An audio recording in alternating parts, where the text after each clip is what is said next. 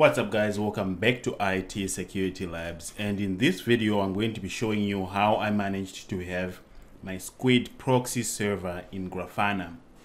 The Squid proxy server logs are now coming to Grafana and I'm able to visualize them and easily tell what's going on and at least have an idea. So in this video I'll give you a brief overview of how I have everything set up.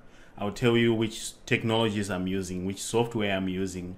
Then if you decide that you like this, consider liking this video and subscribing. I'll be creating a whole series which you can follow and actually end up with graphs like this. Subscribe to my channel and you'll get notified when I do post the whole series. First, let me tell you how I have the lab set up. My lab is running in VMware and I'm running a domain controller. Then I have Grafana, Graylog, rsyslog, and my pfSense. That's all I have. And for a long time I just sent all my logs. I actually do send a bunch of my logs to Graylog for viewing purposes. And in addition to that, I just end up with Grafana dashboards. So first thing we need to understand is these are the servers that you're going to need. You're going to need Grafana, whether it's on a dedicated machine or not. You're going to need Graylog. Graylog and Grafana can be on the same machine. They're easy to run. rsyslog is actually optional from what I can tell. You don't need rsyslog, but that's what I'm using for all my logs in the whole lab. So I already had a syslog server, rsyslog. You can have it or not, but it's optional to actually end up with the graphs that we have. So before I did everything, the first thing I needed was to make sure that I have Squid proxy server running. And my Squid is actually running in my pfSense here, as you can see.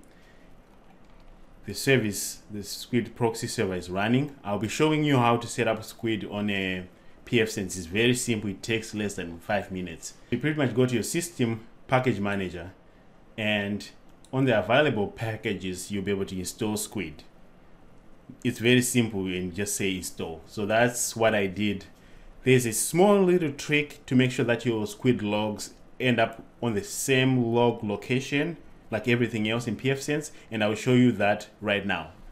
So if you want your Squid logs to end up with all the other logs, go to services, Squid, then you set up everything the way you normally do, and I'll be showing you that later. But if you decide to go ahead right now, you need to add this line right here. If you add this line to your Squid in pfSense, you end up with a folder for Squid logs. This is how you create it. I'll be showing you later, but this is just a brief overview. Then after you have your Squid ready, you want to have either Graylog running. I highly encourage that you install Graylog. And once you install Graylog, you can index these logs, and it's very simple to set up. It actually doesn't take a long time to set everything up that you're looking at. I think it took me about like 3 hours, but that's, you know, in increments. I'll be showing you how to set this up so you don't have to spend 3 hours. It's very simple. If you follow my next videos, you'll be able to get this up and running in no time. Then after you install Graylog, you index all your logs. The next thing you need to do is just point your Graylog straight to Grafana by adding it as a data source. As you can see here, my Graylog with Elasticsearch is actually listed as a data source. That's all you need, and you end up with graphs that look exactly like mine here. Like I said, the setup is very simple and it's not complicated at all. Then let me show you now that we went through the overview of how I have it set up. What do I have on this screen? I have total traffic. I just like that. And these graphs are just what I created. There's a lot of other options that you can create, and I'll be showing you very soon that of all the data that I'm getting. I have total traffic, top visited site. I like to know what the most visited site is at any particular time. This actually can be very great if you are a security analyst or if you are just a network administrator. If you see a certain suspicious site being the most visited, then you can act on it quickly. I have time, of course, because I want to see it on the dashboard.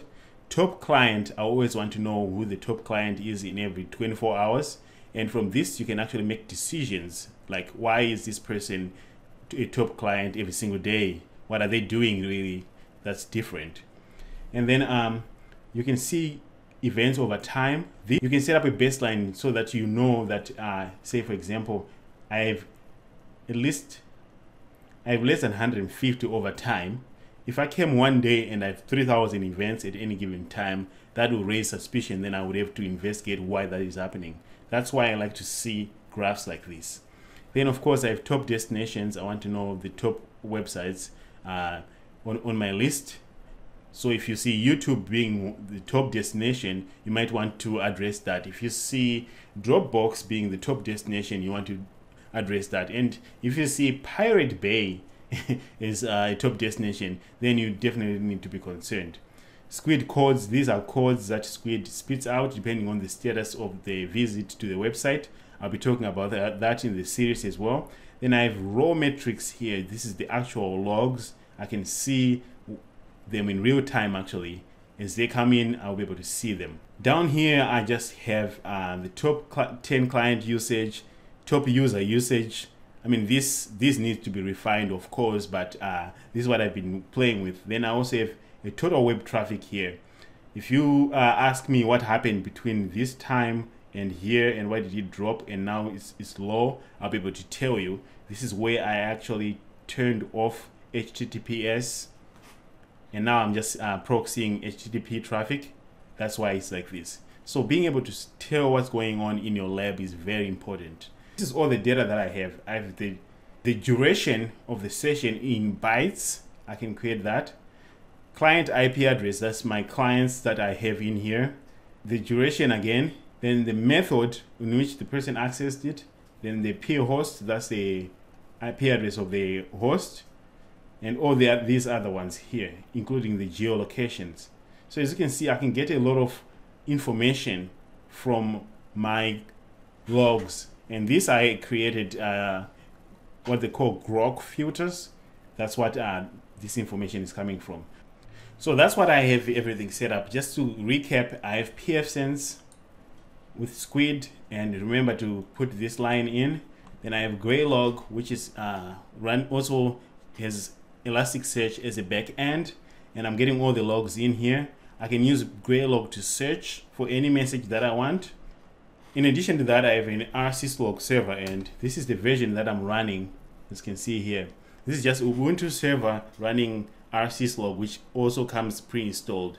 So this is not really hard, guys. I'll be creating a few videos to show you from scratch. So if you're brand new to Grafana and everything, you'll be able to actually set this up on your own. I'll create documentation and videos with step-by-step instructions. That's it. I just wanted to show you. Otherwise, remember to like and subscribe to my channel, and I'll be showing you more of this in a new video.